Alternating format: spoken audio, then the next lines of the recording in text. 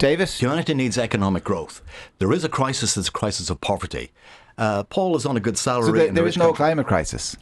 Well, the average temperature is measured over 170 years is up 1.2 degrees Celsius.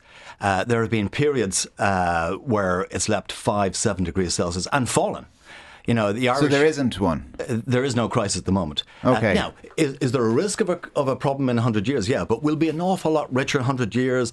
There's a lot of adaptation that you think what our ancestors have been through. Like, even when I was small, I remember my grandparents talking about the Spanish flu. Like 40% of the houses on the street in Belfast had suffered Spanish flu.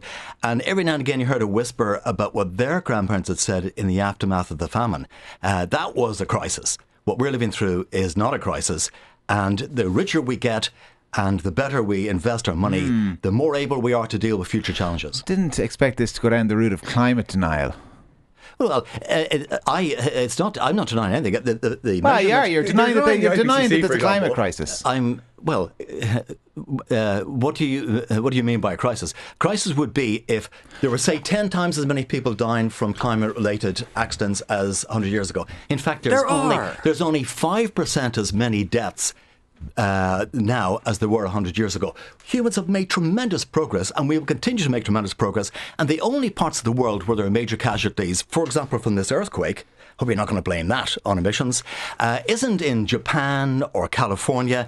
It's in very poor countries where people don't have proper construction because people like you won't let them develop. In the Horn of Africa. The efficient fuels that are available. In the Horn of Africa, there are literally hundreds of thousands of people now on the verge of starvation, and that famine is universally accepted by the scientists, just as the scientists are very clear scientific consensus against what you're saying in terms of climate change. They say the driving factor of this famine is climate change. Hundreds of thousands of people on the verge of starvation. Science is not. Science is about questioning and an open mind. It's not a doctrine. You're treating it like the works of Marx. But there is a consensus. The IPCC. Why do you reject the findings of the IPCC? There was a consensus against Galileo. There was consensus against Einstein.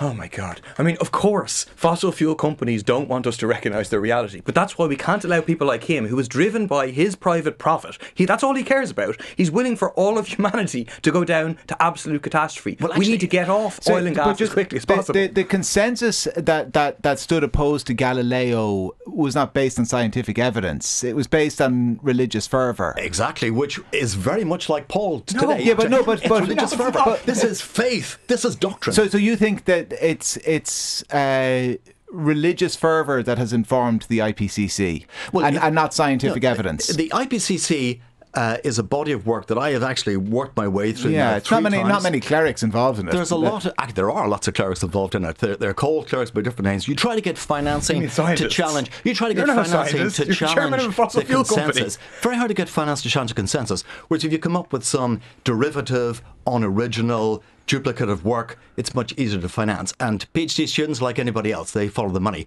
But the reality is that any advances is done by questioning. You should never be afraid of data. You should never be afraid of logic. There are many things in science that have totally changed since I was in school. I can list them if you want.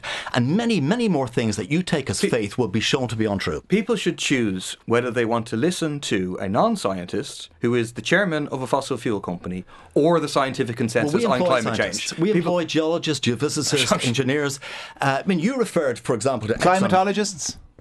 Well, why would you need a climatologist? Because we're talking about climate, and in defence of your denial of climate change, you pointed out all the scientists that you... we have better than that. We have fossil records. We know what the climate was like in the Tertiary and the Jurassic. We don't need the experts. We've had enough of experts. No, on the contrary.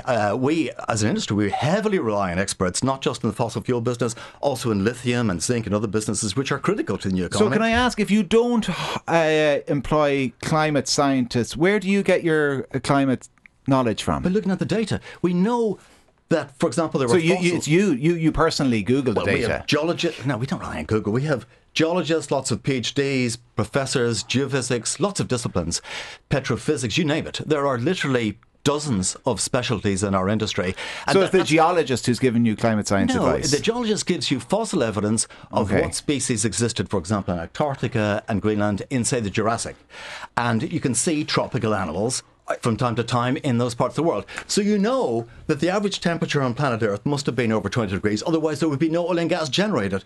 The fact that there is oil and gas that can be discovered shows that in the past temperatures have been higher as well as lower. Sure.